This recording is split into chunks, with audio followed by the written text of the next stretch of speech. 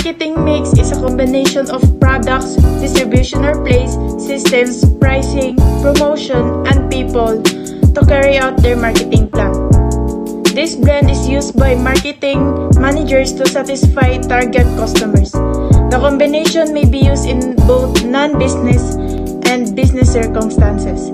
The essence of product development, pricing, placing or distribution, and promoting a product. Product development. Product development usually refers to the entire process of taking a product from concept through commercial release and beyond. In other words, product development encompasses the complete life cycle of a product. Next, we have pricing. Pricing is significant because it establishes the value of your product for both you and your customers. It is a measurable pricing point that tells buyers if it's worth their time or money. Next, we have placing distribution. Placing distribution is the process of effectively managing the factory's procurement, raw materials, and the transportation of goods from the producer or maker to B2B customer and consumers. Next, we have promoting product or services. Promotion is an important part of getting the word out to customers about the benefits of your product service. Marketing and promotion tactics that are well-designed promote long-term success, more consumers, and profitability for business. Difference between product, services, and experience. Product are objects or systems made available for customer use, while services are transactions in which the seller does not transmit physical goods to the buyer. The main difference between services and product is services are intangible, while products are tangible. Experience is what daily discover, lingering, sustainable, and unexpected in good or bad ways. So, 5 factors to consider when pricing product or services. Cost. First and foremost, you must be financially aware.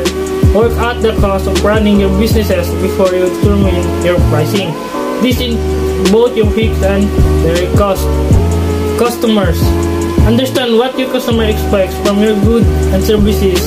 This information will help you determine whether your pricing is suitable, what level of services or conclusion should be provided, and finally whether you are targeting appropriate market. Positioning. After you figure out who your customer is, you want to consider your positioning to start to get an idea of your preferred pricing once you made your decision. Competitors. One of the most important times to give yourself permission to perform some competition snooping.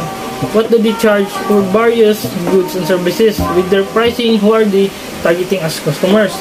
Profit. How much profit do I want to make? It's one of the most crucial questions that business owners call to ask themselves. They look at what others charge and then make up a number to be competitive without considering how much profit they want and need. Is the company's chosen path or method for delivering its product or service to customers. The path might be as simple as a direct relationship between the firm and the client, or it can contain a number of interconnected intermediaries such as wholesalers, distributors, and retailers. Functions of distribution channels.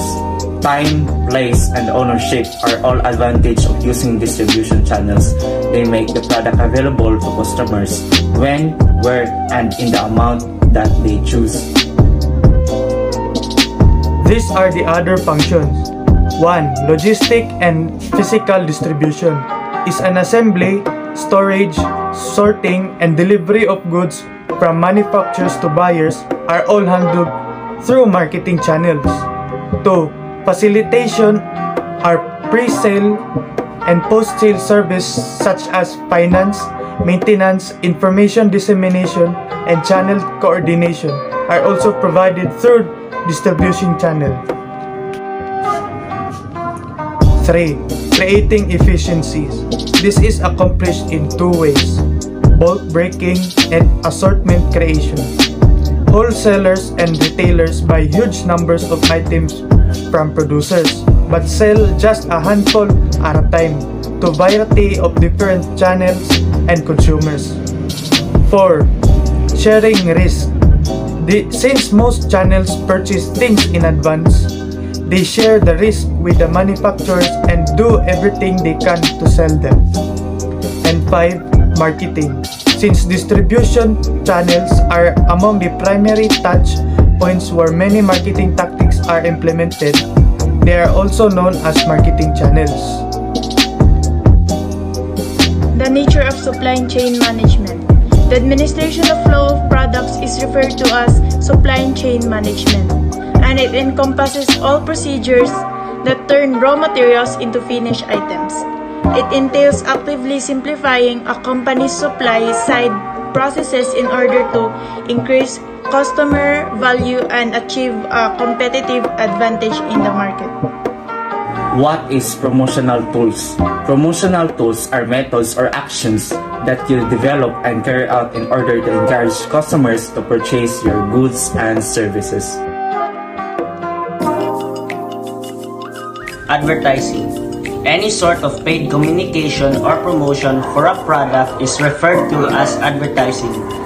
Advertising is utilized not just by business but also by museums, government agencies, and charitable groups. Sales promotion. Promotion is a type of incentive designed to boost a short-term sales. Promotion can be targeted at either consumers or business. The goal of advertising is to generate a reason for people to buy something, whereas the goal of promotion is to create an incentive for people to acquire something. Samples, coupons, free trials, and demonstrations might be used as consumer incentives. Personal selling. Personal selling is the most successful advertising strategy informing consumer preferences, convictions, and actions at key points of the purchase process. Personal selling entails face-to-face interactions between two or more persons. Actually, this can help both parties understand each other's characteristics and needs. Public relations. Companies can't survive in isolation. They need to connect with customers, employees, and stakeholders.